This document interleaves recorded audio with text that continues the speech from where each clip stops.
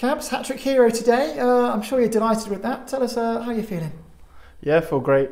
I mean, the boys are giving me a stick in there because I could have had one probably last year, but thankfully I'm glad I got there in the end and we got the win. Yeah, and you could have even had 4 as well. One hit the post, didn't it? I know, I don't know how he saved that. I've literally tried to wrap it across, but I think he sort of read me on and then he's parried it against the post. I've noticed that you were playing football very well all season, but it seems as though you've really enjoyed it more since Ty's come back. Is that something that you kind of felt, that connection between you two as well? Yeah, I mean, all season, obviously last year, me and him had a good partnership. This year, obviously, we brought in a lot of strikers. So obviously, it's been a bit different having to work with different strikers all the time, but he's obviously made it easier coming in this year. Obviously, we understand each other quite well, and luckily, he's kicking on today. And going into this game, I think you had, was it 18? And you, last season you got 19, right? So, so you was hoping to try and beat that target, and have you managed it? Yeah, I know. I always set myself targets, to be fair, to at least look to get 20 league. I think that's now 18 in the league and 3 in a cup. So look to get 2 more, and then be happy with that. Good stuff. So have you had to reset your targets now that you got this hat-trick today?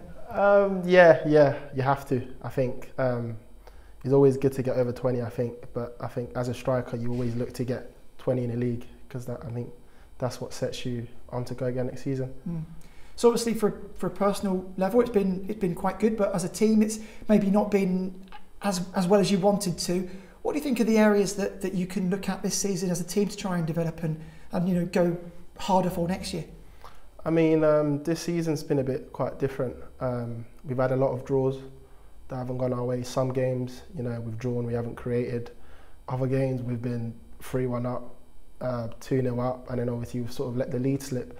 So it's about finding the right balance. I mean, obviously, I think certain games we needed to be a bit more creative, and in other games we just needed to just be smart and see out games. So it's about finding the right balance and seeing what works out for us.